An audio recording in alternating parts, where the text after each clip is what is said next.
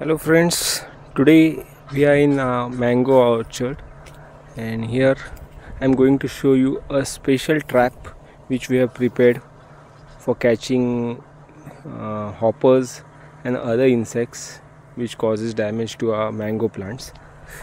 Here is a light trap, a combination trap which we can say, in which we have used light and stickers in combination to trap insects.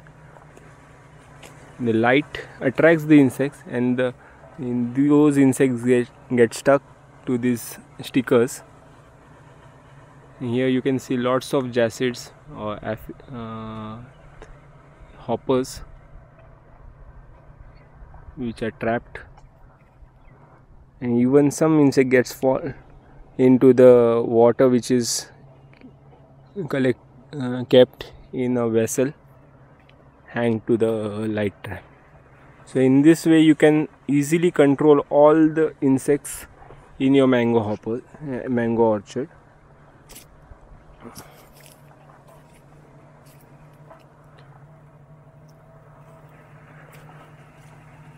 So you can see there is no insect attack on these plants which are near to the trap.